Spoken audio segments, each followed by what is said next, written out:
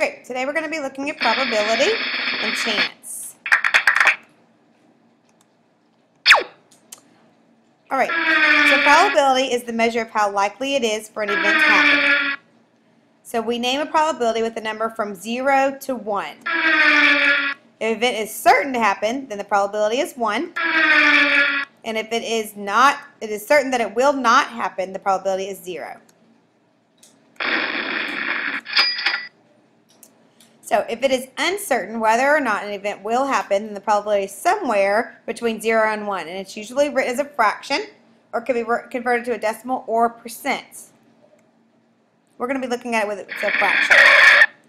So if we were to look at the spinner, it's the probability of spinning, that the spinner will stop at A. So we have our total of 4 spots on our probability. So go ahead and write down what the answer is. This should be a review from last year. Alright, so let's look at the next one. The probability that the spinner will stop on first on the even is the first question, and then if it'll stop on an odd number is the second question. Okay, stop and pause this and answer those two.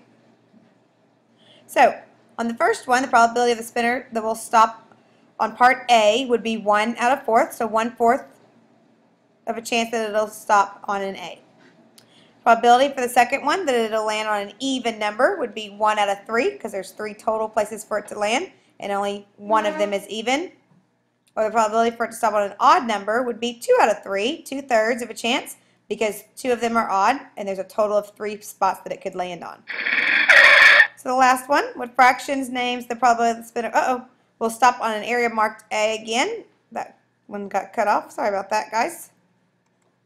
So same setup as the spinner before. So the chance of this is that it'll land on A is 1/3. Alright, so here's another question set up for you. It says that Lawrence is the captain of his track team. The team has decided on a color and all 8 members wrote their choice down on equal size cards. If Lawrence picks one card at random, what is the probability that he will pick blue? So remember your total choices. Remember, your fractions are always the same. So total choices, there are 1, 2, 3, 4, 5, 6, 7, 8 total choices. So the denominator is 8. And I want to know the probability of blue. So that would be 1, 2, 3 out of 8. So the probability that Lawrence's team picks the card at random that it will be blue would be 3/8. Okay, so if you think about this, kind of how y'all looked at it last year, that would be a less likely chance because it's less than half. Here's another one, so go ahead and write this one down too. So Donald is rolling a number cube labeled 1 to 6. Which of the following is least likely? So go ahead and pause it and answer it. Here's your answer choices. So which one of these is least likely to occur? An even number, an odd number, or a number that's greater than 5? For 1 through 6. Pause it and answer it. Okay? So the least likely chance of 1 through 6, so you have an even number where you have 2, 4, and 6. So that's 3 out of 6, which is a half. And then you have, so which would be eitherly likely. Odd would be 1, 3, and 5, so it's either 1. And then number greater than 5 would just be 6. So least likely to occur would be C, a number that's greater than 5. Okay, so this is chance. How you guys kind of looked at it last year, but we're going to look at it whenever we use percents. Percents takes you back to the number line, which is where your fractions fall. So remember, you look at probability that's saying between 0 and 1 of it occurring, and of course halfway would be 1/2. So if it's 0, it's certain not to happen. If it falls in the middle, then it's equally likely to occur or not to occur. And then it's certain, if it's 1, then it's certain to occur. So if it's like 4/4, it's certain to occur. Percents of chance is still the same thing. Your number's the same, it's just got that percent on the bottom. So I've got a 0%, it's certain not to happen. Or I've got 50%, it's 50% chance, sorry.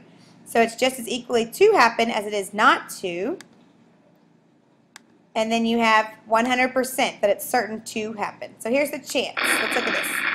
So when a meteorologist states that a chance of rain is 50%, the meteorologist is saying that it is equally likely to rain or not to rain. If the chance of rain rises to 80%, then it is more likely to rain.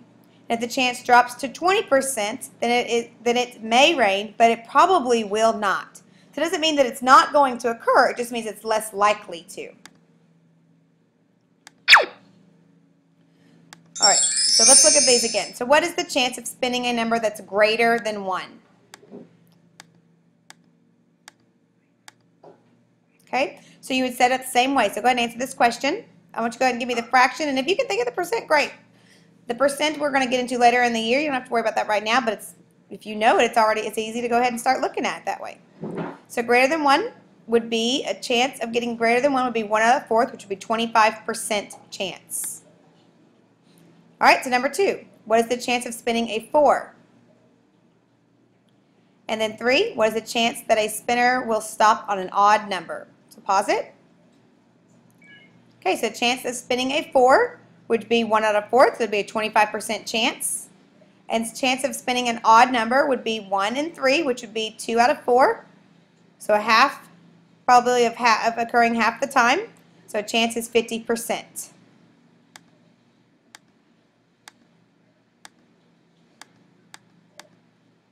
Let's look if we were to use this spinner and answer the same question. So go ahead and pause it and answer these 3 questions. Okay, we'll look at these 3 tomorrow. Okay, so don't forget to bring in those questions. So I'm going to pull it up on that screen one more time. Hold on just a sec. Okay, so let's go ahead and bring in the answers for these questions. I know it's a little bit different. Sorry, I messed up on my screen. So answer these 4 questions and bring those in, and we'll go over them tomorrow. All right? See you tomorrow.